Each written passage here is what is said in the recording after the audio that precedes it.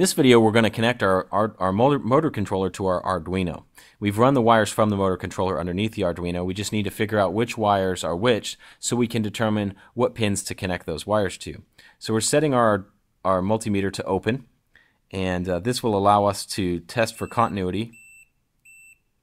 So when you hear the beep, it means that there's a continuous electrical flow there, and it'll allow us to identify which wire is which.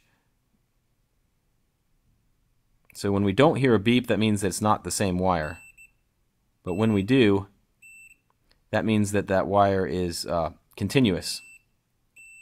So we know which wire is which. So we can use our multimeter to tell us which wire is which. So we're going to take that wire there, which is our L1 wire, and we've already created a list of where we want our pinouts to go. So our L1 wire, we're saying, is going to go to pin D10.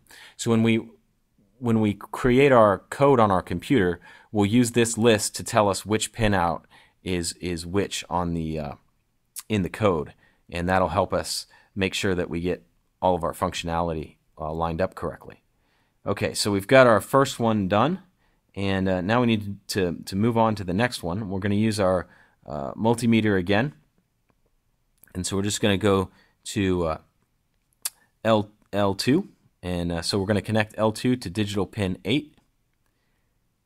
And so we'll turn our multimeter to open again.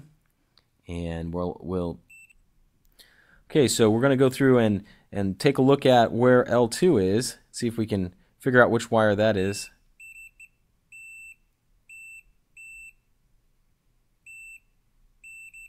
Okay, so it's our second wire down there. That's where L2 is. And we determined in our list that we created that L2 was going to be, let's see, D8, digital pin 8. So we'll finish connecting the rest of the wires using the same method, just checking their continuity and then connecting them to the same pinout that is on our list.